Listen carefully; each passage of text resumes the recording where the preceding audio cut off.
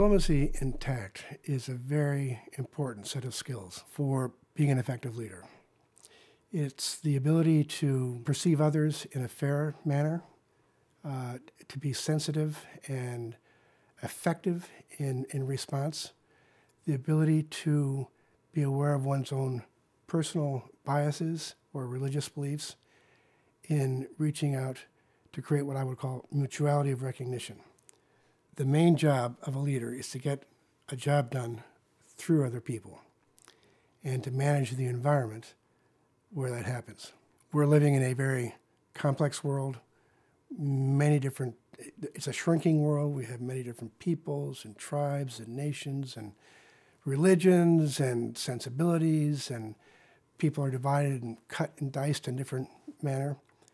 The importance of this is to be able to understand that, to embrace it, and to be effective in that environment. Effective diplomacy and tact allows one to align intention with impact.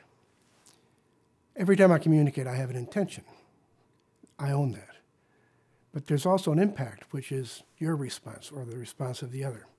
And it's the alignment of the two that creates congruity and creates a capacity to be diplomatic and to be tactful. Now, one of the importance of this is the ability to build trust, because trust builds community. I have to trust myself to build trust. I have to be comfortable with my baggage, with my history, with my stuff. And from that finiteness, reach out to the other to build trust, build community, and build bridges.